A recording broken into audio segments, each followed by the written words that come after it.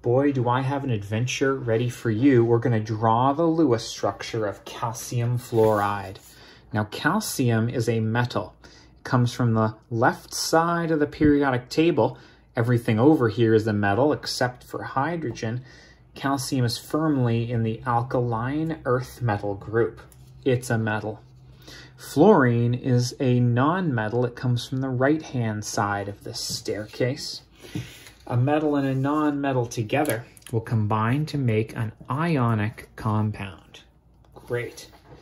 Now, let's see how that might happen. Calcium is in group 2, so it brings 2 valence electrons with it. 1, 2. Beautiful. Fluorine is in group 17.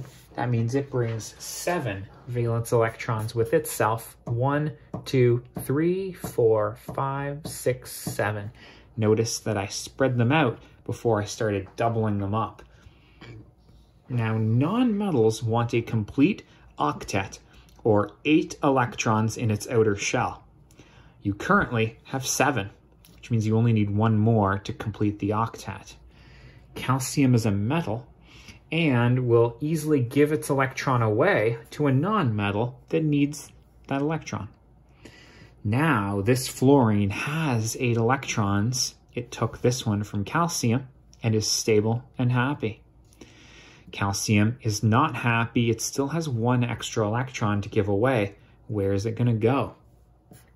If you bring in another fluorine with its 7 valence electrons, you can send that electron over, make this fluorine happy, and calcium will be left with no valence electrons in its outermost shell. That's ideal as well.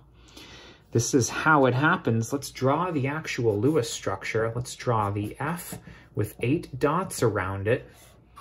Now, 8 electrons in its outer shell is 1 more than it brought.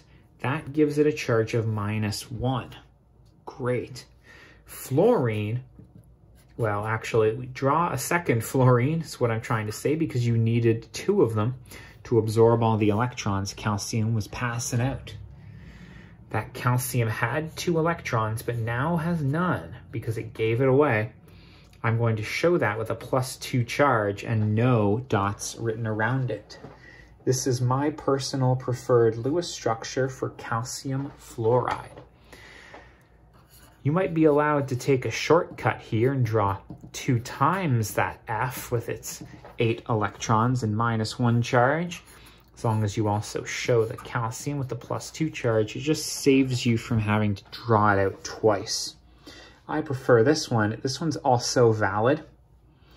Want to point out the fact that you needed 2 fluorines to absorb all the electrons from calcium is why the formula is CaF2. 2 fluorines for every calcium atom. Not a coincidence, but then again, nothing is, am I right? True love lies around the corner. Best of luck.